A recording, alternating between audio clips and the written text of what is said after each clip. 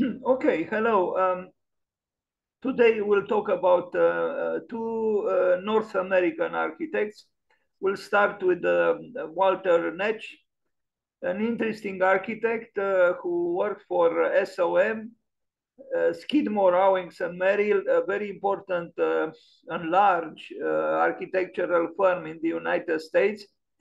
He became a partner there, but he built some very almost personal buildings in a company which cultivated quality, and it does, continues to do so, but not necessarily a personal, almost idiosyncratic architecture. But Walter Netsch was a very personal architect within this very large firm, phenomenon, SOM. So Walter Netsch, born on February 23rd, and he died on June 15th, and that's the reason we talk about him today. He died 15 years ago on June 15th. Was an American architect based in Chicago. He was most closely associated with the brutalist style of architecture, as well as with the firm of Skidmore, Owings and Merrill. In short, SOM. His signature aesthetic is known as field theory and is based on rotating squares into complex shapes. He may be best known for as the lead designer for the United States Air Force Academy in Colorado Springs, Colorado, and its famous Cadet Chapel. The Cadet area, the Academy was named a National Historic Landmark in 2004. He was a fellow of the American Institute of Architects. This was the man, and he died at 88. An interesting architect. Here he is with another important architect in the same firm, SOM, on the left, but Gordon Bunshaft. But the one on the right, he does look a little bit strange with that alpine sweater on him. I imagine he was a very special man, maybe a little difficult, but that's how geniuses are, it is said. I don't know if he was a genius, but he was an interesting architect. And I think his sweater kind of testifies to it. I mean, the other man is with in a suit, yes, with a little bit of a sweater underneath the coat. But look at Walter Netsch, not only he has a winter coat in his hands, but also this, skiing sweater, alpine sweater on him. Well, here he looks more like a partner of SOM. Not SOS, but SOM. I actually wrote once a short article on SOM. I said SOS, but not SOS. SOS meaning danger. But the truth is they do build occasionally some almost adventurous buildings. Here he is in his older age, in his house. Itself kind of a architectural manifesto, Walter Netsch.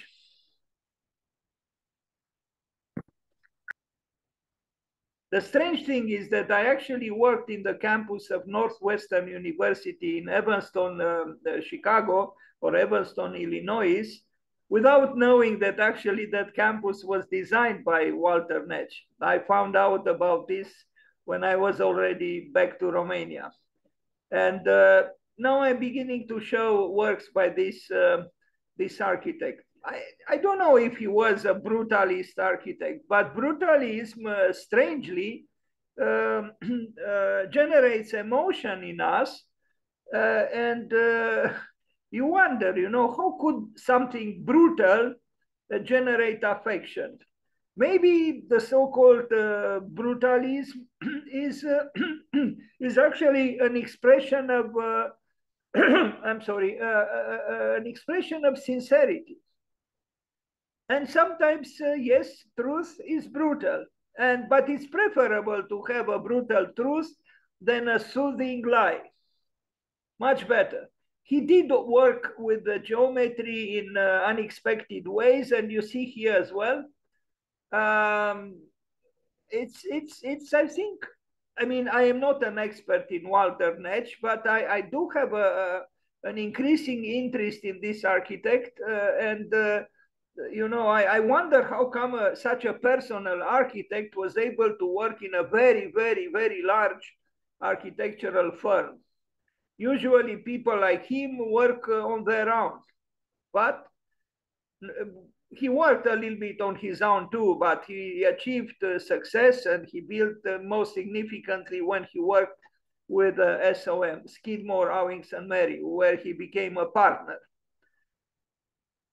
This manipulation of geometry, these rotations, show a certain restlessness, but a quest also for instability, but an instability which simultaneously was balanced by a sense of belonging and a sense of, you know, solid implementation, if I can say so. But this is very interesting because a large corporation, because they were like a corporation, SOM, still are.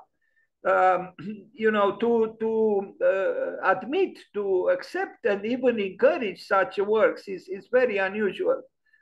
Look at the, you know, the labyrinthine, almost chaotic, you know, construction site.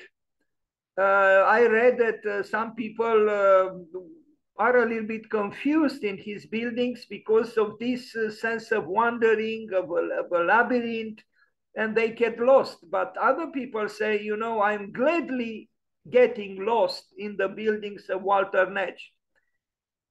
You know, it's actually an organized, ordered architecture, as you can see clearly here, and is even symmetrical. But because of these rotations, the instability that I mentioned manifests itself, and you know, some people get a little bit uneasy about it. Otherwise, I think they shouldn't. Look at the plan, perfectly symmetrical.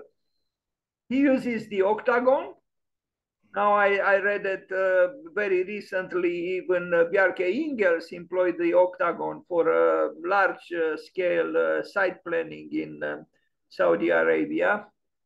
So the octagon is coming back to life in architecture, and I think that's a good thing, because there is a lot of symbolism associated with the octagon. Very important architects employ the octagon, like Leonardo da Vinci, although he didn't build, but he almost all his architectural sketches employ the octagon. And now we see Walter Netsch employing the octagon. There is also the symbolism of number 8, and if you are interested in this matter, I posted on the YouTube channel where I post these presentations, one about number 8, but others will follow, God willing, about number 6 or number 5 or number 4. I mean, these are, you know, maybe all numbers are important, but some are more important than others. And I think maybe we should bring back to architecture you know, some of the complexities that are associated with at least some numbers. You know, symbolism, even spirituality, mythology, mysticism. Are we using numbers in this way these days? I doubt it. I mean, the last time I mentioned numbers was when I talked about Carlos Scarpa, that apparently Carlos Scarpa used number 11 all the time in his projects. And that's because there are 11 letters in his name, Carlos Scarpa. If you add all the letters, I mean, you know, the number of the letters of both his names is 11. Well, maybe it's time to count the number of letters in your name and employ that number at least sometimes in some of your projects. Even if you don't tell it, if you don't tell anybody about this. Because I do think it's important to bring back some mystery to our projects, some something less pragmatic and less obvious and less mercantile. Yes, the mysticism of numbers, for example, the mysticism of the octagon. Here we had and have a very modern architect, Walter Netsch, and look at his plan. It is an expression of who he was. But these rotations, in my opinion, create a dynamic architecture, and the level of instability is actually, I would say, quality, a positive thing, not a negative one. Because if there is too much stability, death is closed. Life is unstable. Here is his own house in Chicago, in a context with some history to an extent. Let's not forget, it's the Brave New World. But the house is agitating a little bit the serenity of the historicism of the street, and it does so because this is what modernism is good at, to unsettle things. It's not a big deal, actually. It's not extravagant. I could make, and maybe I will if I am in good shape, after these two presentations, present Bart Prince, who is a very spectacular architect, so to speak. But this house by Walter Netsch towards the outside is not amazingly different. It is different if you look at the house on the left, but not dramatically. Inside, though, the things are a little bit more complicated, and we are going to see. Look here, this is the interior of the house. After he died, it became a place for research almost. Students in architecture, come here and study and so on. There is a fluidity of the space, and also certain ambiguities. What exactly is going there in front of the sofa? The sofa is rather explicit. It is a sofa. The chair, it is a chair. But what is this thing in front of the sofa? Is it a table? What is it? It is a table, but how exactly is a little bit unclear. So I guess Walter Netsch tried to bring into the known the unknown. And I think the quest for the unknown is a desirable one.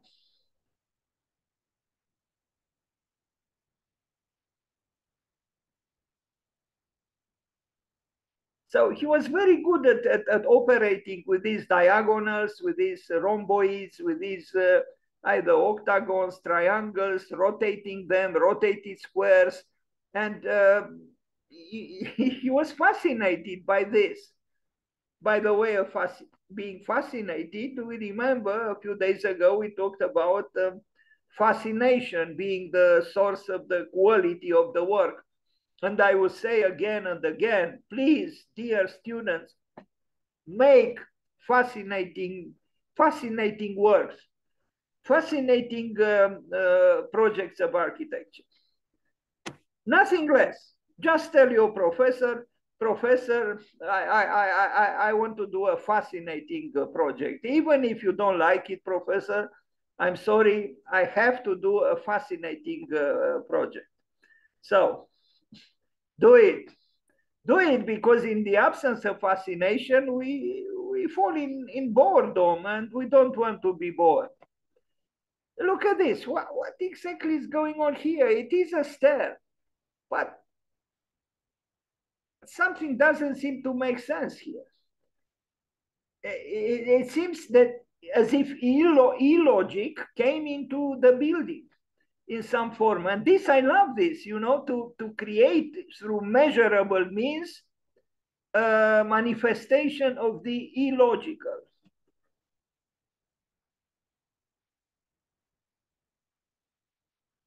So again, this was his own house. But not everything is extravagant or unsettling, you know. But there are still, look at this angle here. You know, some professors would protest, would say, wait a minute, what's happening here? Well, why does everything have to happen logically or, placidly or correctly? This is an invitation to irritation, even to something which is actually part of life, very much so. Interesting house. Because towards the outside is not really alarming, but inside you can tell you can discover the restless spirit of Walter Netsch.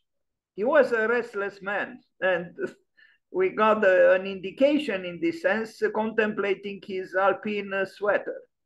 And here are the students in architecture and a professor or two, a large house, obviously. Look at the height of the ceiling. He was doing well, of course. Being a partner at SOM is not a little thing. Yeah. But again, this surreal manipulation of geometry is intriguing and unsettling. It's almost something a little bit devilish about it. Plenty of students now finding room in his angularly fluid house.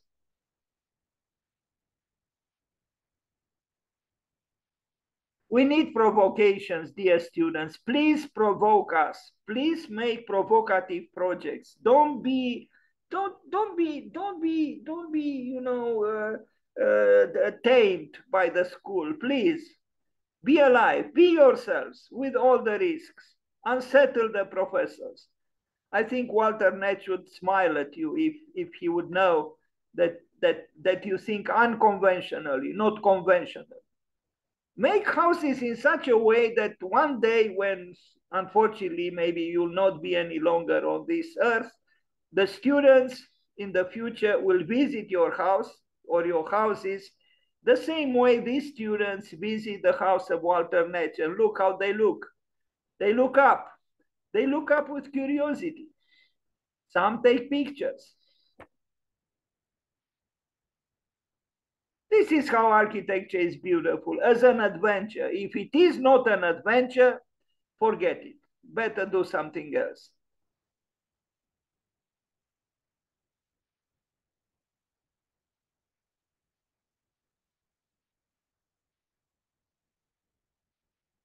Now I know that if you try to climb these stairs with with a piano, you might encounter some difficulties. But this is not the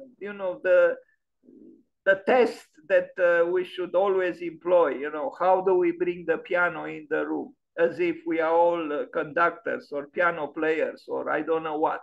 Now look at this children home in Nelsville, Wisconsin. Where Frank Lloyd Wright was born, and he even had his atelier and home, Ateliers and East. This is just the reflection, but this is the building. So again, it's a Winnebago children home. Not bad. Not bad at all. Because I think children like unexpected things, like things that are, childishly, provocative. They like to play, no children. Oh, why shouldn't we, as architects, be playful as well? Why should we make a placid rectangular space, that doesn't have anything dynamic about it, nothing provocative, nothing inspiring? That would bore the children. Let's make something that is, unique and challenging even. He employed the geometry. but he loved rotations in a devilish way, and this created a dynamic architecture.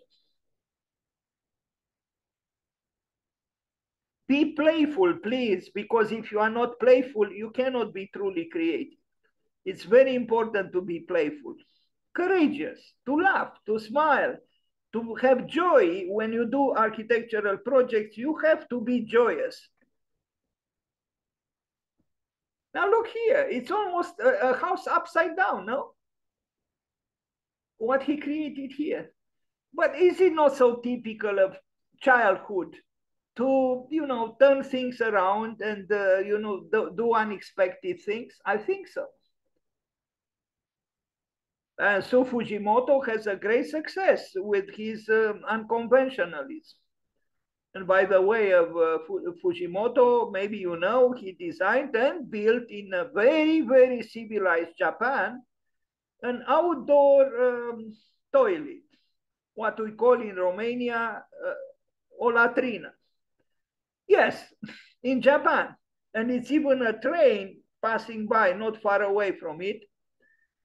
While we have them in the country, in Romania, in so many places, and everybody complains, we are not civilized. We have to have them inside the building. While in Japan, a famous architect like Fujimoto built one recently outside in a garden.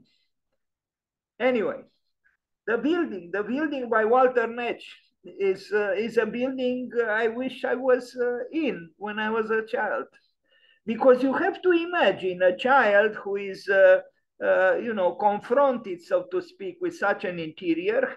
There is a chance that that child becomes open-minded later on in life, because the space he is moving in is open, is not closed, is not a closed box.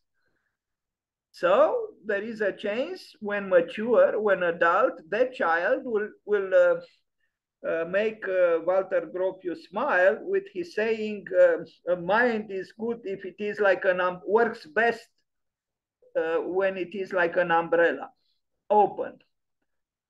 And look at the plan. Sorry about the resolution. This is how I found it. But it's good. It's good. Walter Netsch, SOM, Skidmore, Owings and Merrill. Here again, we see the drama of space. But space also implies time, because in time, I mean, if you move around within the building, you perceive various interesting things in terms of space. But there is a relation between space and time. I know we are obsessed by space, but maybe Vito Acconci was correct when he said architecture is not about space, it's about time. This is another building, an interesting one. I don't know why I show this building here. Anyway, other pictures from that home for children. And I love this picture. I really love this picture because I love the youth. You can tell that they are troublemakers. I mean, absolutely. They are all troublemakers, and I think they became even more troublemakers, encouraged by the building by Walter Netsch. Be like them, dear student, just like them. You can tell they are ready to do something mischievous. I love them. That's how the youth is supposed to be. Mischievous, to do interesting things, almost illegal things, crazy things, but they are life, no? They are the spring of humanity. These children. Library at Wells College, Walter Netsch again. Again, look at the interior. Look at the roof. Why should we have, flat roofs? Why? What's so enlightening about flat roofs? I would rather have such a roof, turbulent. Yes, a turbulent roof. Make turbulent roofs, please. Because they represent that tension, that agitation, moving towards the sky.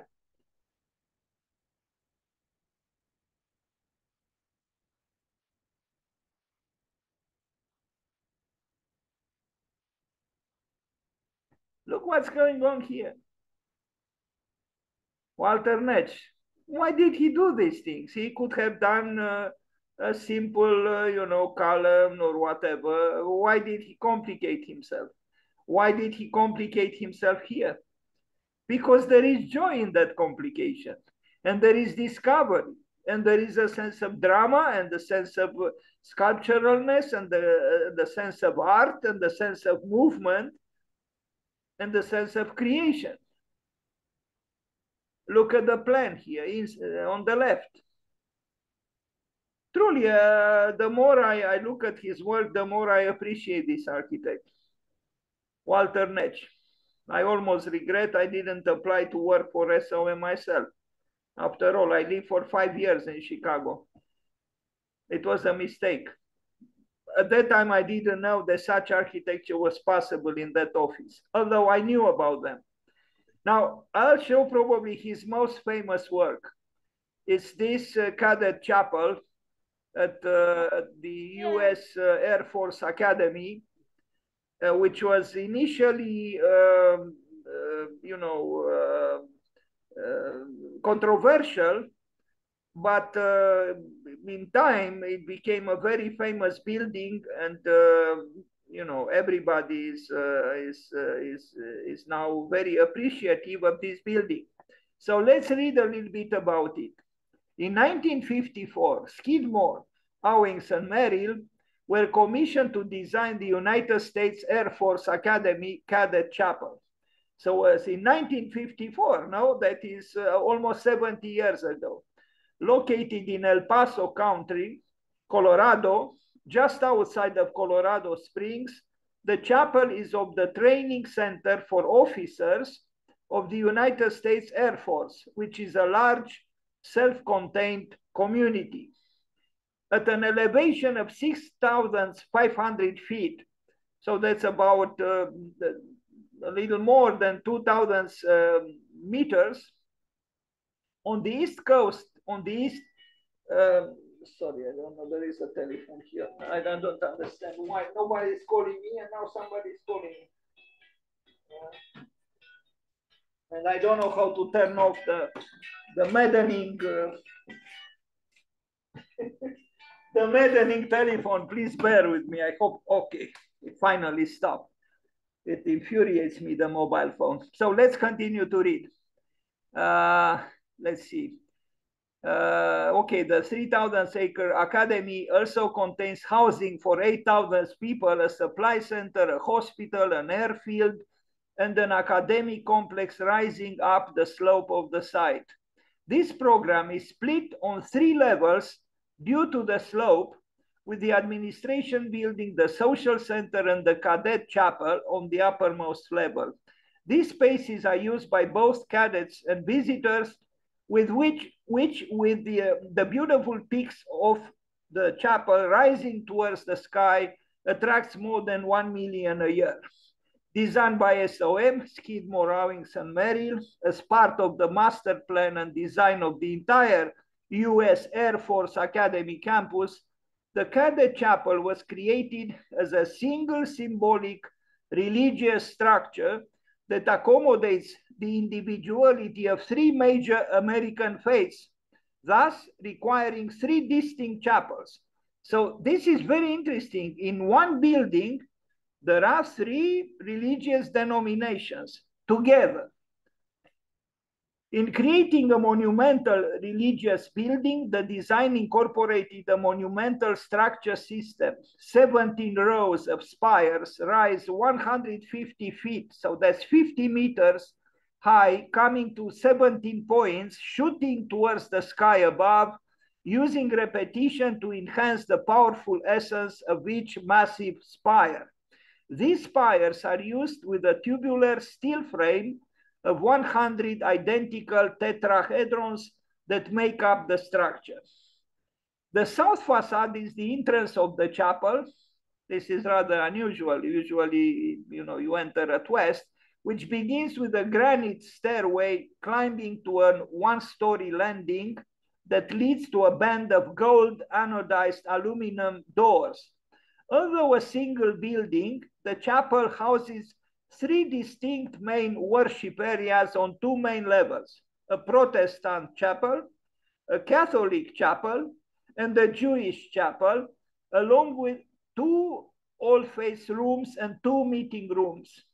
The Protestant chapel is located on the upper level, and the Jewish and Catholic chapels and one all-faith room are located beneath it. Another level below lies the larger all-faith room and the meeting rooms.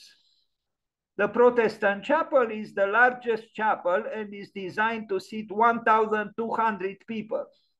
The nave is 90 feet tall, so almost 30 meters tall at its highest peak, and measures 64 by 168 feet. The tetrahedrons form the walls of the chapel with stained glass windows in between them that progress from darker to lighter as they approach the altar, creating a beautifully lit, majestic space. Here it is. Some say that it will be a building that unites the medieval with the modern. There is also a reference to the airplane itself, because this was built for the cadets, you know, the officer was training to become pilots of this, you know, for the US Army, the Air Force Army. But this is a religious building. I wonder what the Orthodox fathers of the church in our country would think, seeing it. It's huge, as you can see. But I am sure it is inspiring, not just for the tourists, the 1 million tourists who visit it, but mainly actually for the people living and working there and studying there.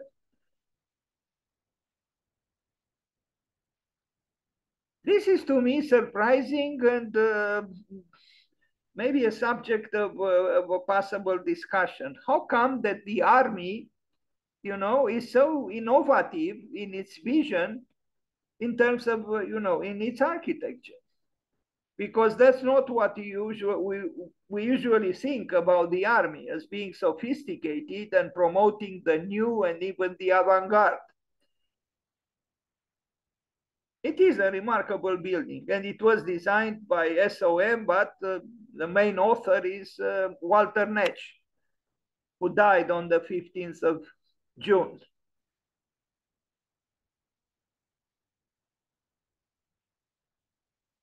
You see it here. Of course, there are many buildings. This is an important institution, so to speak.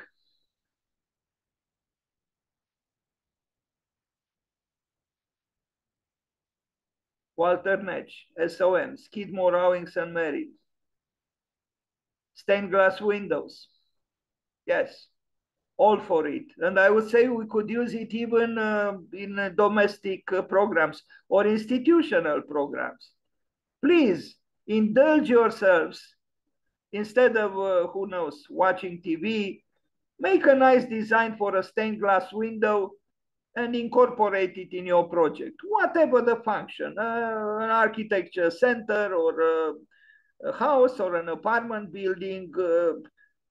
Make a stained glass window. It's a nice exercise, and it would be even nicer if it gets built.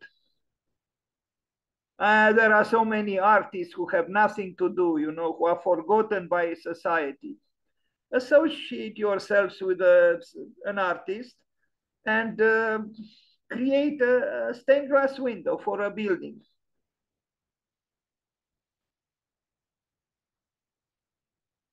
Now, you realize very well the scale of this chapel. It's almost a cathedral.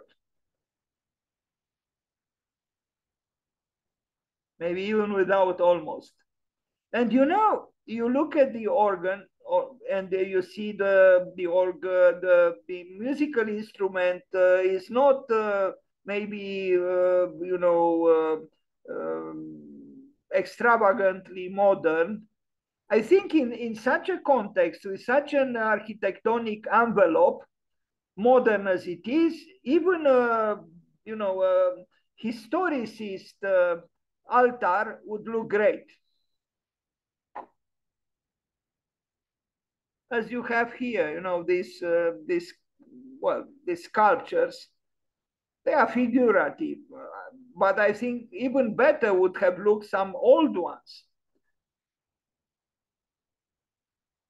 There is another great building here built, and I'm afraid I don't have it in this presentation, that was built after Walter Netsch died. A center for, I don't know exactly how to describe it, and I don't know its name correctly. It's like a center for personal development, very, very expressive structurally, and you can find it on Google Images, searching for US for Air Force Academy, and you'll see an incredible diagonal, and that's the building.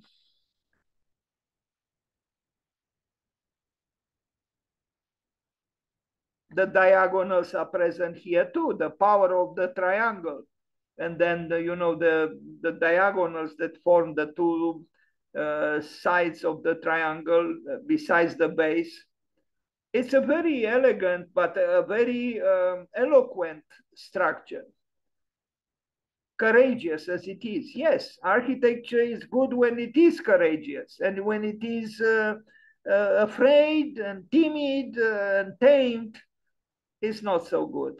The Circle campus of the University of Illinois.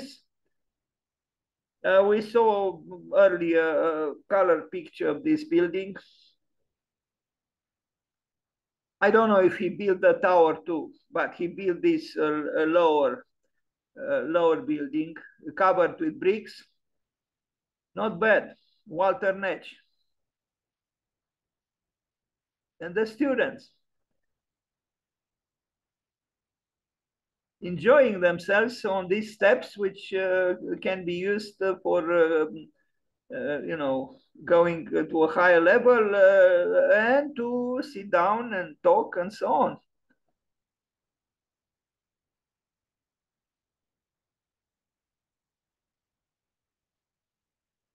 A lot of concrete, unfortunately. Yes, at that time the concrete was not considered malevolence in terms of pollution, but it is. So today we have to be more careful about using concrete.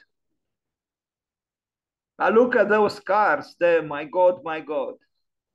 I read somewhere that 10% of the entire surface of the United States is covered by parking lots and highways.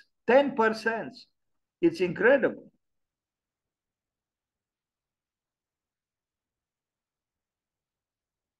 I wonder, is the car in the service of man, or man is in the service of the car? It's very interesting. You look at the plan. We saw this plan before, and it's the ornamentalization of functions in a way. It's clearly an effort towards some kind of an idealization, or this interplay with between octagons.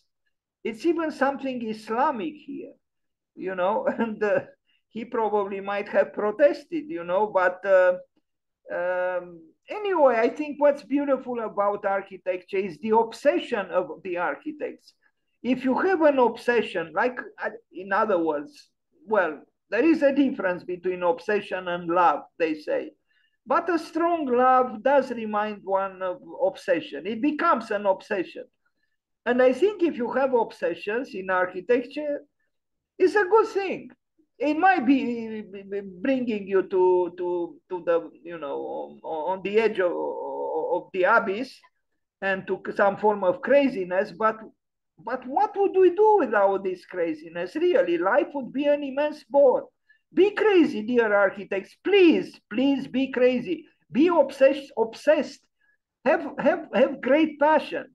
If you have great passion, you do, crazy things, but some beautiful things could come into being. You know, Walter Netsch had his obsessions, but exactly these obsessions, I think, make us talk about him today. So that was about Walter Netsch. He deserves more. It's an introduction to him, and I promise the next time I'll talk about him, I will learn more myself about him. Let's talk a little bit about him, if you don't mind.